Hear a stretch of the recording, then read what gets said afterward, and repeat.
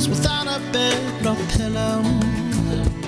She spent another day searching for something to eat, to feed her hungry children and the children that she keeps. Beaten and abandoned by the one she loves, she wonders if the day will come when there will be enough. She doesn't want to be carried, she needs to be lifted up. She'll pay whatever price she has to pay to prove to those she cares about that God will make a way.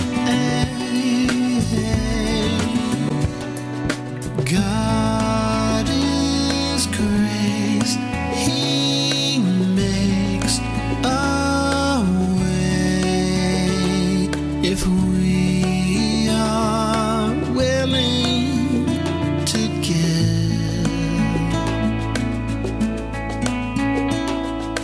We're His heart, His hands, His grace when we are willing to give. Jane wakes to find help is really on the way. She and the village women start to celebrate.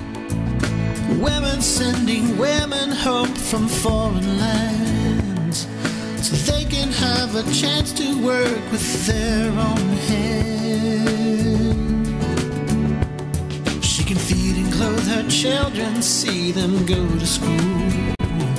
She can have her own trade and help others make it through. Be a hand reaching down to a hand reaching up. She's living proof that God can make a way. When people come together and show that God is grace.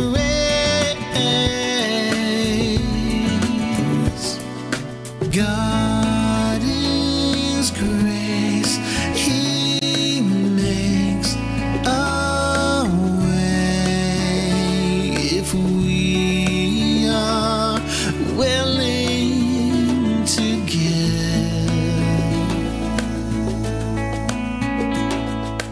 We're His heart, His hands, His grace when we are willing to give.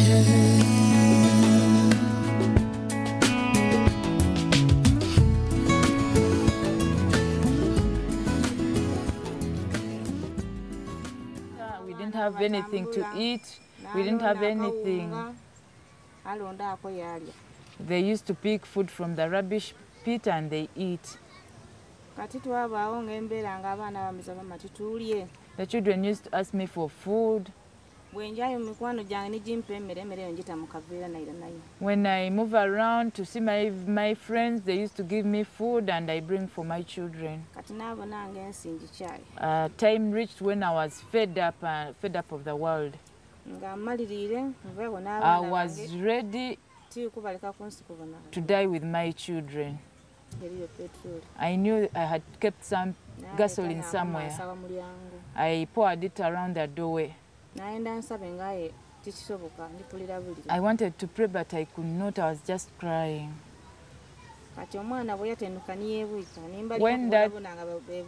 When that child fell asleep and all of them were sleeping, I got hold of a matchbox. I said only one word. I said, God. But by the time I knew it, it was morning. The women leader in Njeru, Nile, phoned me. She asked me, what is the problem? That's when God used that lady. and brought me to Miss Mary to join God's Grace. I started working. Right now I can feed my family. I can clothe them. They go to school. I pay school fees in installments, but they are studying. They are studying right now. I'm also paying rent for my house. The job I'm doing, I go around looking for clothes, old clothes. I go around looking for material. I cut those material into pieces. I rented a sewing machine. I sew them. I taught my child, my firstborn, to tail. Now we are sewing together. After making those clothes, we move around and sell them.